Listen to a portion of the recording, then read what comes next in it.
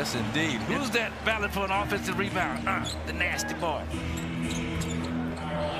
Karl Anthony Towns, he's worked from the outside. Chris Finch and Nick Nurse and Joseph Blair, who's now on the bench for Minnesota. Joseph Blair is a great coach in his own right, was an excellent basketball player himself. And Jordan McLaughlin, a Southern California kid from Etiwanda High School, same school that produced Darren Collison, is a great on-ball defender and distributor. D'Angelo Russell available. He's missing his 8th game after having a knee scope, and they're playing just fine, thank you.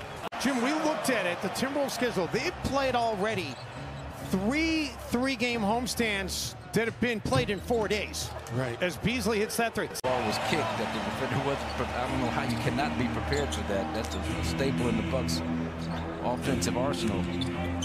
Bobby Portis tried to stop Karl Anthony Towns. Guys don't need a whole lot of time to catch and shoot in this league.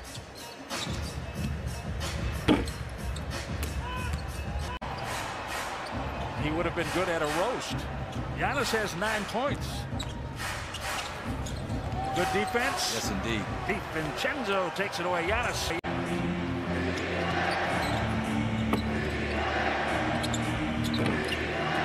This corner 3 by Jordan McLaughlin. And the Bucks reset. Oh, Giannis. A yank dribble all the way across. Braden Forbes missing the 3. Josh Okogie. And Brand was 7th in the league in three-point field goal percentage. Bobby Portis tied for 2nd coming in.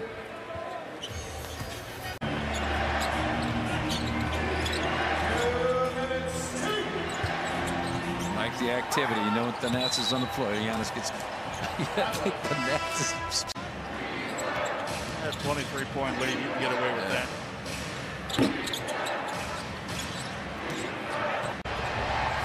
Dry your hands off now. Leave them alone, Brent.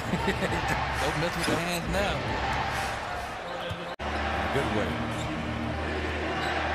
Minnesota shot 65% in the first quarter, 52% through the half. Right now they are at 43.4. Malik Beasley. Towns shows it to Thanasis. And they get a 3 from Jordan McLaughlin.